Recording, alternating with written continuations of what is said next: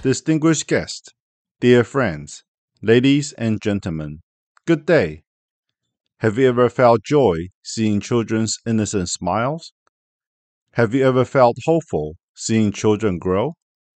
Children are the world's future.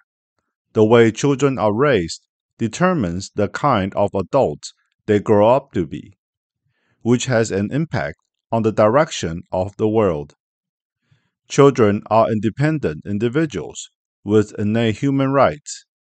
However, before they reach adulthood, children are relatively vulnerable and need to be cared for. November 20th is the UN-designated World Children's Day. It is a day of global action for children that was established by UNICEF. It is also an annual observance that fully celebrates children's involvement in relevant activities to enhance the cohesion of children around the world, raise awareness among children, and improves their well-being. In order to protect the rights of all children, on November 20th, 1959 and November 20th, 1989, the United Nations General Assembly adopted the Declaration of the Rights of the Child and the Covenant on the Rights of the Child, respectively. In view of the great suffering of refugee children during the First and Second World Wars, the Declaration of the Rights of the Child states that human beings have an obligation to act in the best interest of children. Children should be fully nurtured so that they can live independently in society, be well nourished, and raised in accordance with the values highlighted in the UN Charter, especially peace, dignity, tolerance, freedom, equality, and solidarity. In today's world, where global dynamics are closely intertwined, a loving environment is required to truly protect children's right to grow up healthily. According to psychologist Alfred Adler, those who had a happy childhood were healed by it for the rest of their lives, whereas those who had a difficult upbringing were healing from it. The environment created by parents affects the development of their children, and children mimic the adults around them during their early years of learning. Our words and actions not only have an impact on the current world, but also affect the generations to come and the future of the world. How can we not be cautious? When our conscience is awakened, and when we act with conscience, it will not only bring positive energy to stabilize the world, but also lay the foundation for a sustainable future.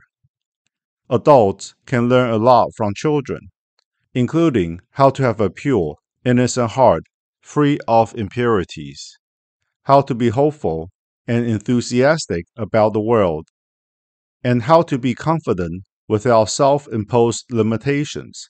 For example, mosquito net ambassador Catherine Kamali, who used her power to save countless children in Africa from the threat of malaria at the age of 5, is admirable, and we can encourage children to emulate her. UN Secretary General Antonio Guterres stated, "Around the world, children are showing us their strength and leadership, advocating for a more sustainable world for all." He also mentioned, "Let's build on advances and recommit to putting children first. For every child, every right." Due to the access to information, the increasing frequency of Internet use, and the rising awareness of human rights, children's participation in international issues is increasing day by day. From climate change, education, and mental health, to eradicating racism and discrimination, children and youth are speaking out on critical issues concerning their generation and calling on adults to work together to build a better future. Therefore, on this year's World Children's Day, it's more important than ever to listen to children's thoughts and needs. On November 20th, children will stand up for a more equal and harmonious world. Children's future are also our futures. It is important for governments, businesses, and leaders from all walks of life to respect the rights and interests of children, take action for today's children and the children yet to be born, and strive to protect every child's right to life, equality, education, freedom of thought and speech, and so on, with the motto in mind that with conscience comes a peaceful world, with happiness come joyful families. Let us work together to create a beautiful era of conscience for our offspring. May the light of conscience lead us to restore our innocence. May we treat one another with equal love and promote acceptance and inclusion. May we usher in a sustainable future with innocent hearts.